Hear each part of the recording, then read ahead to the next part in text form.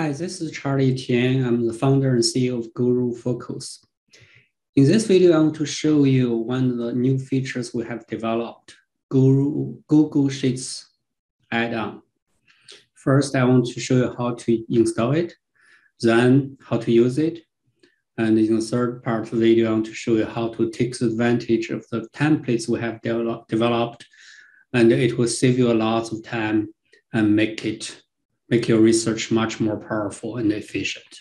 First, you need to make sure that you're logged into your Google account. Here, I'm logged in because you can see here my Chrome logo. This is a Chrome browser, my Chrome logo here. And it means I'm logged in as GuruFocus. Okay, once you logged in, then first you need to log in, and second, lots of times we log into multiple Google accounts. You need to make sure that you are logged in only one Google account, and that's the account you want to use for Google Sheet Add-On. So if you have two accounts logged in or log into two accounts at the same time, log out one of them. Otherwise, you'll get error. So now I show you how to install it. And I click on this Install Add-On.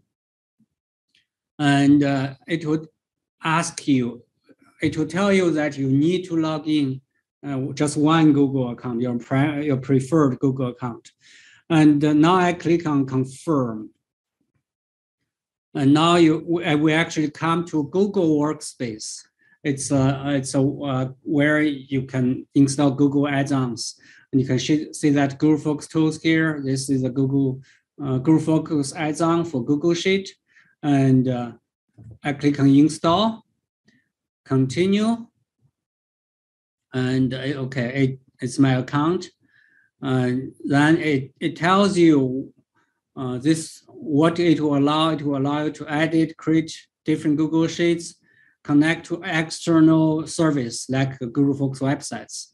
And you need to go through this. You need to make sure that you allow all of this. Then click on Allow, and it will install. And it's done. Now it's done. The installation is really simple. Takes only a few seconds, like 10 seconds, and it's got installed. After I show you, now it's installed. And now how can we use it? Actually, the way to use it should be quite simple. And you can come to Google Sheet and you can create a new Google Sheet. And just give it a name, test, for instance. And now the difference is that if you click on this extension menu, so under Google Sheets, and you can see that extension menu, the GuruFocus tools is here, because you installed the add-on. And once you install, and you can open the sidebar, and here because I logged in before, so normally when you first time you come here, you are logged out. You're not logged in. First, you need to log in, and you can log in here with your GuruFocus credentials, your GuruFocus website credential, exactly same credentials you use, and you log in. Once you log in, this sidebar will show that this can only be used by Premium and Premium Plus members. For Premium, they have the same limitation as a Guru Excel add-in. If you're a Premium member, you can use this 2,000 queries a month. But if you're a Premium Plus member, there's no limit. You can use this all the time, and there's no limit. There might be any limit that will be applied. The limit will be put by Google, not by GuruFocus. So in principle, you have unlimited queries with this. Now I show you how to use it. And the way to use it is actually exactly the same as Excel add-in.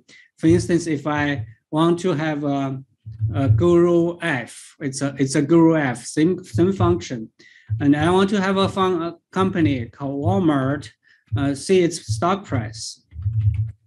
This part is the same as what we have in Excel ID. See, now it loads the stock price for you. And of course, we can put Walmart here. And just like the way you use Excel ID and or Google normal Google Sheet. If I put okay, the D1, this is a cell number, and if I put more of this here, more functions here, just use it the same way as you use Excel or Google Sheet. And for this one, if I want to put revenue, for instance, Guru F, and I want to put this here, and revenue.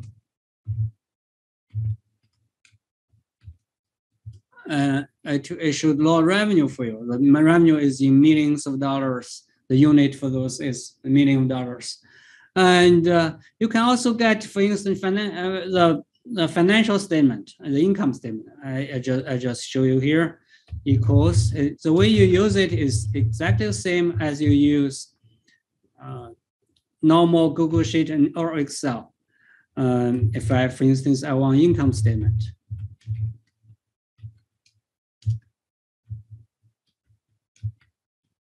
It should load the income statement for me. If it doesn't load, I'll show you another thing. Okay, yeah, it loads the income statement for me. You can see it's very simple to use, but sometimes we know that most of the time, actually, we don't know the ticker. We don't know the function. It's called the parameters we will use, and now you can. If we don't know, for instance, how to spell the revenue, how to call balance sheet, what all the names are called, the serial name is called, we can actually use this button called Insert Guru F. It's an assistant. It to help you to use it and help you to do it, make it more powerful. For instance, here, if I put Walmart here, and I want the income statement, again, income statement. If you just type it here, it will help you to search it. And the date, I not only just want income statement of this year, I want income statement from 2015. For instance, 2015 to, actually, I want income statement of last 3 years. Last 4 years, I just type a -4 here, the past 4 years. And I want annual, and I want to show the date. I want to show in vertically. And the order is ascending. So it gives you a lot more parameters that you can control. And now if I click on insert, yeah, it gives me the last 4 years of financial statement, income statement. You can see it's because I asked it to show vertically, it's showing vertically this way. And if I change it, if I just change it to instead of vertical, and change it to horizontal, and you can see it's loading, and it will show you the financial statement, the income statement of what we normally see, 2018, 2000, until last year. Actually, it shows last 5 years, and all the income statement items, and based on this, you can create a lot more chart. You can lots of things, your own module, your different charts, and create your own research templates, so that it will be very easy. And the next time, all you need to do, if you want to, for instance, if I instead of Walmart here, I put C1 here.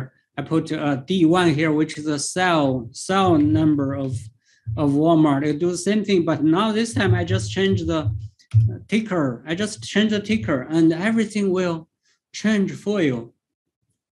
And now everything is for Apple price, Apple revenue, and Apple income statement. And yeah, you only need to change the ticker. And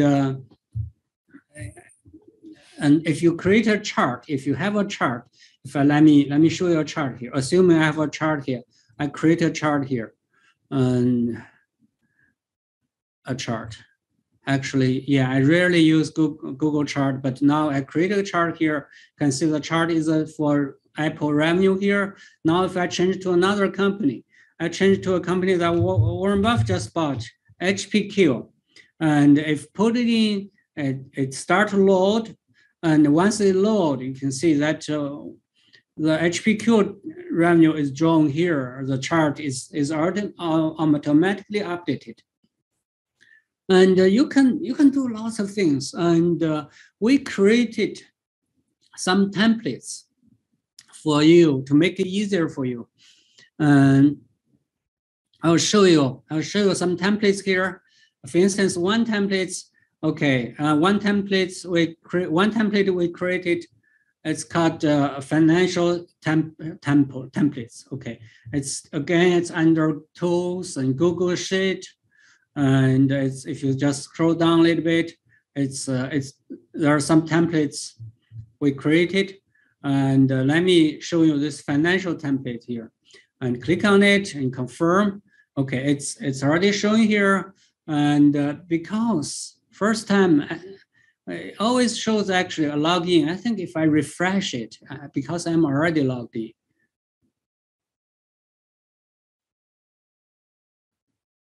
Okay. Anyway, now first, the way you use it, you always need to make a copy. You cannot use it automatically. You have to make a copy. And once you make a copy, it will be your file because I open that file. It's not mine. And once you once you make a copy, it will be your file. And sometimes maybe it doesn't load the first time, but now I check the extension. Okay, extension is not here yet. Now it's here. Sometimes first time it takes a little bit time to load.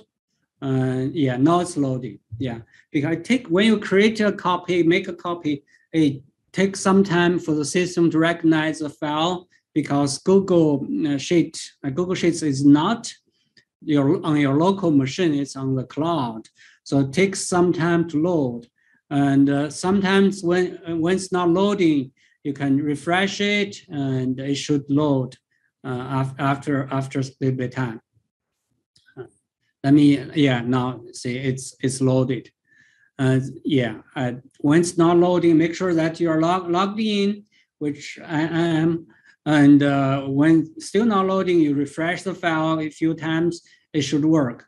And that is a financial template we created, which is actually similar to what similar to the 30-year financial page we have. Similar to the 30-year financial page we have on the website. For instance, this is Apple's 30-year financial, and we have these bar charts here, and the name here, and dates, different items. This is similar to what we have on the website, but now if I change to a different company, for instance, I just changed to Tesla, and I return it, I enter it, and it will load everything for you. Yeah, it loads, all the Tesla data here. And if I change to just example, I change to another one, Moody's.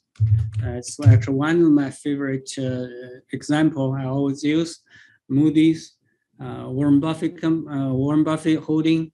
And if you enter that, it will load everything for you, and the chart is updated already.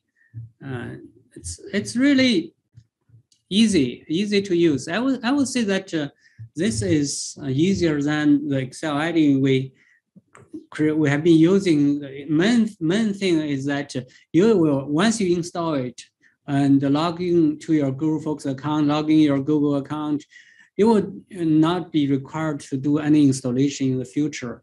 With the Excel add-in, we always need to reinstall it. That's the disadvantage because Google Sheets is on the cloud. And now I want to show you some more. Okay, I close this one. So some more templates. I think this is the templates we have actually for the Excel add-in. We created a similar template. It's historical financial charts template. Yeah, again, you always need to make a copy. And as actually we highlighted it here, you always need to make a copy because otherwise it's not your file. It's the ownership of the file is not yours. So that's why we highlight here. Make sure that click File, make a copy, and once you make a copy, like here, it will be yours. And now I make a copy, and I can create the one the original one. And again, just like usually it does, it takes a little bit of time to recognize it. Make sure that once extension is here, yeah, you can open sidebar. You can, you don't have to open it all the time. Yeah, now it's loading. First time it's a little bit slow. Once it's a little bit slow first time. Always I refresh a little bit, once or twice. First time now it's I think it's loading now, and it will draw the chart for you. Yeah, now the chart is here. It draws, and this is the financial data, and this is a chart. Revenue per share, earnings per share, book value per share, always with the year-to-year growth. The yellow line is year-over-year growth. And now if I want to change to a different company, it will automatically update if I just wait a little bit, waiting for the data to come from GuruFocus. And this now, the chart is updated. So this is just example. You can use it as a base for you to create your own templates. And I think it will make your research process much faster. Although we have the GuruFocus website, but the elements on the website may not be everything you need. And by using this templates, by using this Google Sheets or Excel add-in, you can save lots of time with your research. You can add a lot more personal data information in here on your own file. No one else can see it. You can combine it with your own file, your own data, and it'll be very easy. And here are some more functions. Okay, if you want to insert a GuruF file in any cell, you just highlight the cell and click on insert. And of course, if you know what the ticker, you can just type the ticker here. But sometimes you want to use the ticker on the sheet. What you can do is click on here and then click on the cell where the ticker is and continue. It will enter the cell position here. And if I enter market cap, for instance, okay, my market cap in millions of dollars, and I just insert it. It's here. And now, when it's a personal portfolio, and you want to update the price data, and because the financial data here, they don't change that much, but you want to look up to the price data, and you want to update the ratios, valuation ratios. Actually, you can refresh a cell, and you can just select update price. The prices will be updated. It will only update the price in this case. And of course, you can select update the complete worksheet. And it will take longer time.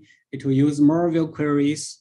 And so normally, if you just update the price, it should satisfy most of your needs.